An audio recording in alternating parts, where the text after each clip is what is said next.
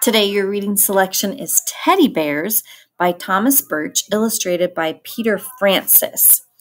And teddy bears, you will need to know a little bit about Theodore Roosevelt. And I know that we've read some stories about Theodore Roosevelt. We read one earlier.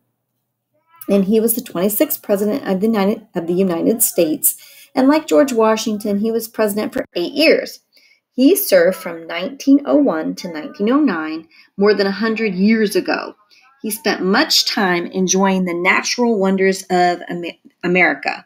The Badlands in South Dakota, the geysers in Yellowstone, the Grand Canyon in Arizona, and Yosemite Valley in California were some of his favorite places. And during his presidency, he advocated to establish and protect national parks and set them aside so that the public could enjoy them for years to come.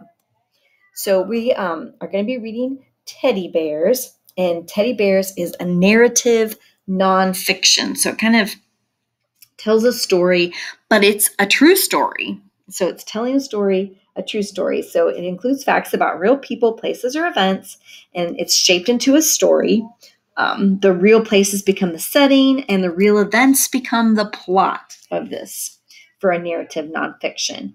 I want you to be thinking about the essential question: how do we show our leaders respect? How do we show our leaders respect? And we're going to be using the comprehension strategies, predicting and confirming predictions. So you're going to think about what you read and kind of anticipate what's going to happen next. Ask yourself questions.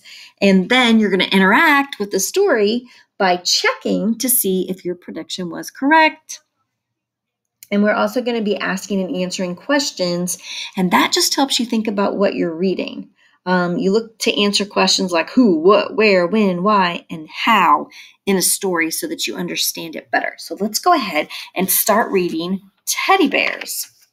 Most kids have cute teddy bears. Kids like them, but who gave teddy bears that name? Why Teddy? Long ago, Theodore Roosevelt was president of the United States. He liked to hunt. He hunted with his pals.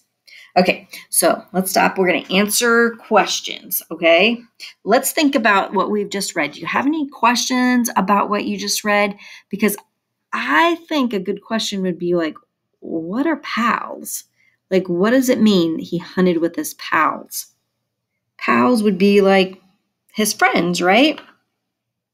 So, and we also may be wondering to ourselves, what do cute teddy bears have to do with the President of the United States? Now, that's a question that we're probably going to get answered here in just a little bit, but that would be a question that I'd be asking myself. Okay, on this page, it talks about cute teddy bears, and on this page, it's talking about Theodore Roosevelt.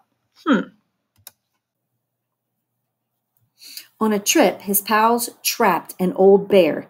The president felt bad for the bear. He did his best to save the bear's life. A newspaper told about the bear. The bear was old, but the newspaper said it was a cute little cub. Oh, imagine that, a newspaper not telling the truth. All right, so let's stop here and predict what might happen next. All right, so I know that it's talking about cute little teddy bears. I know it's talking about Theodore Roosevelt. So maybe the reason they called those cute little furry teddy bears is because they say that Roosevelt saved a real bear's life. You think that might be a good prediction? What do you think?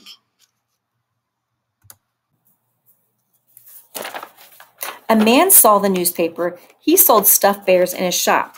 He called them teddy bears.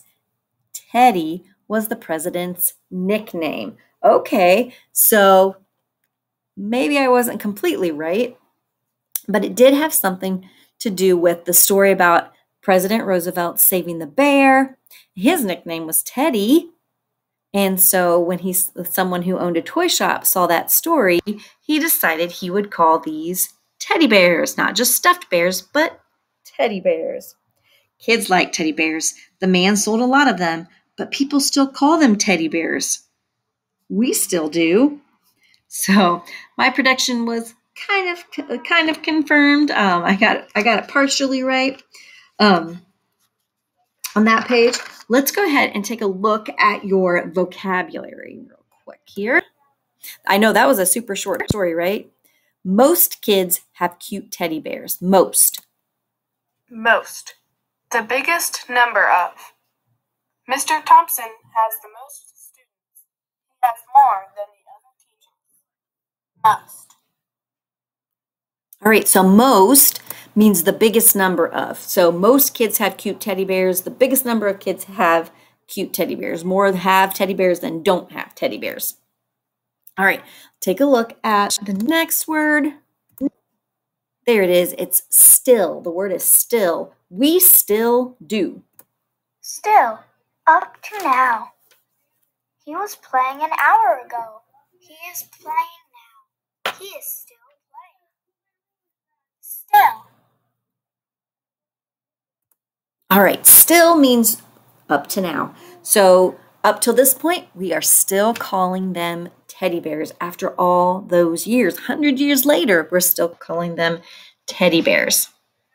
All right, I will be sure to include the discussion starters so that you can talk about teddy bears with your big person and maybe even explain to them why we call teddy bears, right? Now you know, and you can pass on that information to your big person.